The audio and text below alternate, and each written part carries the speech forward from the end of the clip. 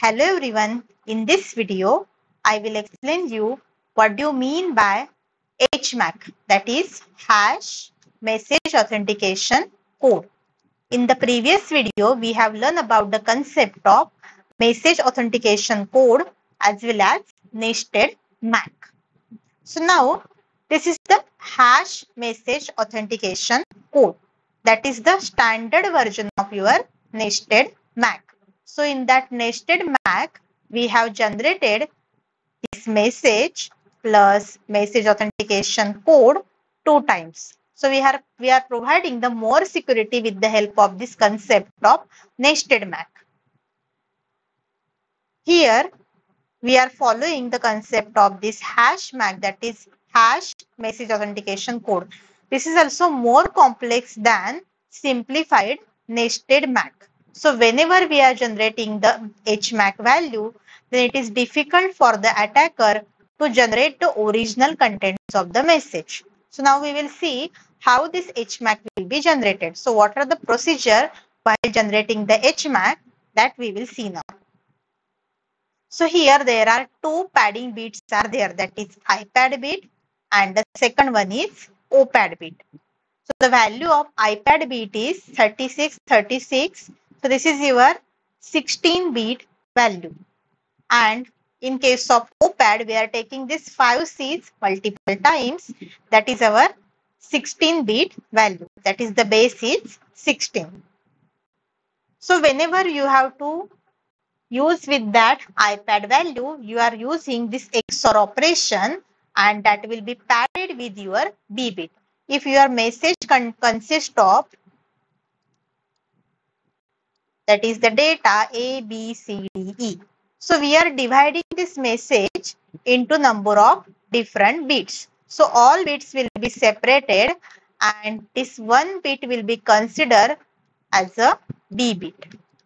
So our whole message is divided it into multiple chunks and this will be considered as a B bits.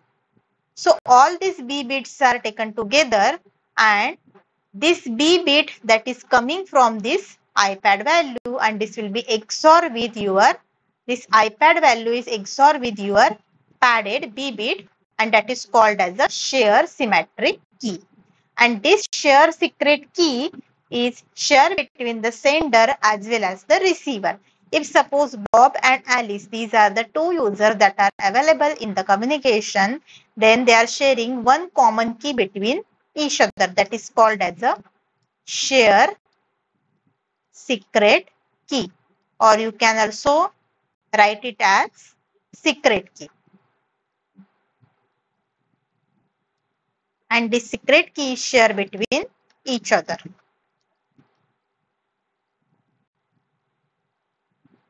So now here what will happen, this iPad value is XOR with this B bit and this B bit will be increased according to our message size.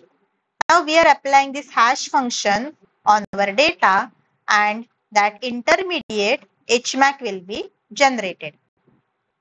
And after using that intermediate HMAC value, we will get our B bits that is generated from this intermediate HMAC value with the help of this hash function. And now here again we are using the padded B bits and that key will be used here. The same key we are using here, that is share secret key, that is symmetric key, and this key will be XOR with OPAD value. In the first step, this will be XOR with the iPad value. In the second step, this will be XOR with the OPAD value. And that is called as a 16-bit number. Now, after using the XOR function, you will get this B bit. So now we are appending this B bit that is generated in the second step with the OPAD XOR with the key, and this B bit that we have taken it from the HMAC value. And now we will get the appended message and that message we are passing to the hash function. And that hash value will be generated with the help of this intermediate HMAC value. and then we will get the final hash message authentication code.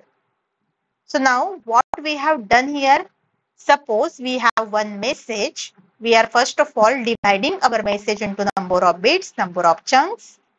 That bits will be called as a B bits. This will be XOR with the IPAD value. And after applying the hash function, we will get intermediate HMAC value.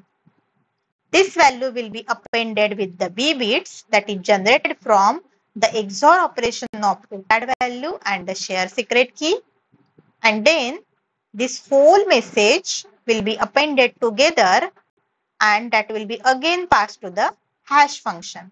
And then after using this hash function on the intermediate HMAC data, we will generate a new HMAC value, that is our hash message authentication code. So now here we are ensuring the more security as compared to nested MAC.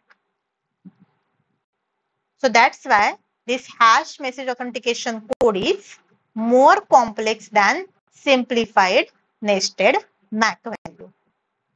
So in case of hash message authentication code, we will ensure the authenticity of the sender and receiver as well as the integrity of the message. So during the transit, the message will not be altered. So here, this is the Bob and this is the Alice. So whenever they are sending the message that is hello to each other, then the hash value will be generated, and this will be generated with the help of secret key, and the previous hash value and the newly generated hash value will be compared together. If both the values are matched, then this message will be authenticated and it will be accepted. Otherwise, this message will be rejected. So that is the procedure that will happen in the HMAC process. So the first of all, message is divided it into n blocks, that is called as each of B bits.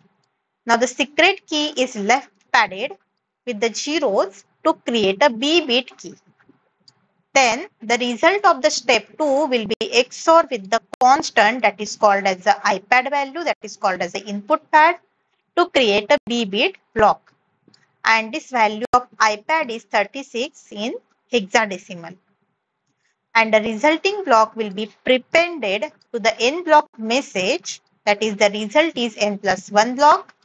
And in the step 4, we have taken the hash value, that is the n bit digest message. This digest is called as the intermediate digest that we have generated here. Now, in the next step, after generating the intermediate HMAC value, that will be padded with the zeros with the B beta block that we have done here.